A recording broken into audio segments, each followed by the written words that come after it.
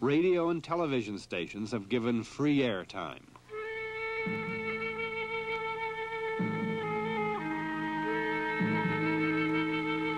There's a problem about the air, the water, and the earth.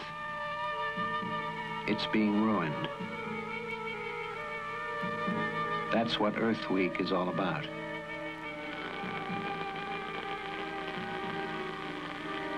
What it's all about is trying to convince everyone in Philadelphia that industrial activity like this has serious drawbacks as well as advantages. And the Earth Week Committee wanted to reach more than just students. They wanted help from people like Mrs. Rita Cugini, the wife of a fireman in southwest Philadelphia. Mrs. Cugini did become involved in Earth Week. When you think about it, when you walk around your own neighborhood, what do those words mean to you?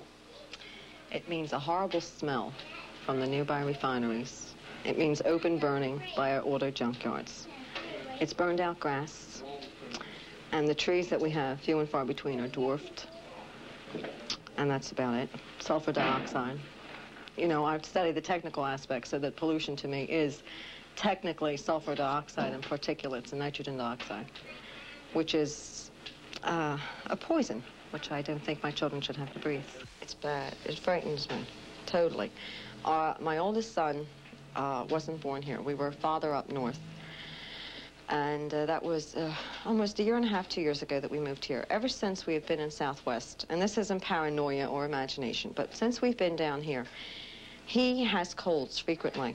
And my youngest son, who's only a year old, has never been without a cold. You know, a week at a time, 10 days at a time, he's all right. And then the sniffles begin again. The only thing that's here that he could possibly have this reaction to is the air problem, the lack of oxygen, and surplus of everything else.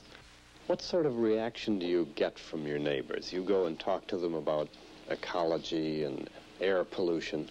How do they react?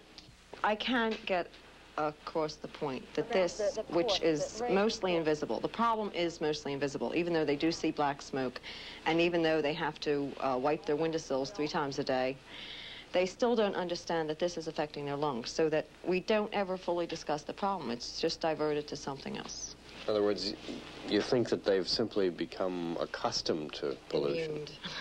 Immune psychologically and accustomed to it, to the odors and to the sight of it.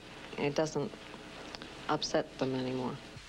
One of the things Mrs. Cugini did for Earth Week was to help college students promote a pollution bus tour. Your bank accepted this poster to be put up so that the people would see it. It's an Earth Week activity, the Philadelphia Pollution Trail Bus Tour, in which the people are going to get a very close-up, solid look at all the chemicals spewing out of our industrial boilers and all of the gases pouring out that they don't seem to realize yet are going to kill them. We want the people involved, so this is to show them the chemicals coming out, to show them that it isn't stopping and that they have to fight to make it do so. It's a very depressing ride, but it's meant to be.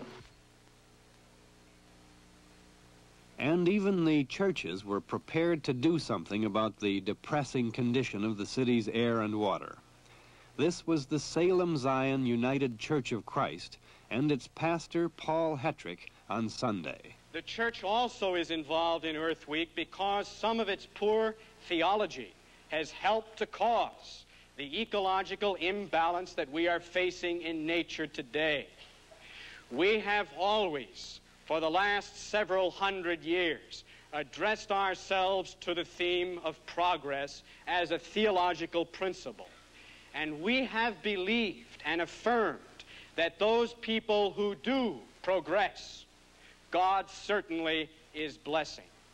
And because we have progressed and not thought about the ways, the methods that we were using in order to progress, to grow into our technological expertise, we have plundered, we have raped, we have begun to lay the earth in desolation.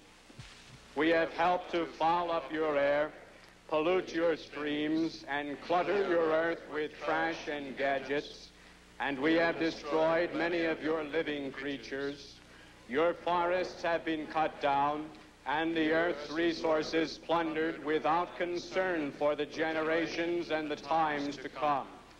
Now our hearts are heavy with sorrow for what we have done, but not before our sinuses and lungs warned us of great dangers, and our eyes told us that some of the beauty has gone out of your earth.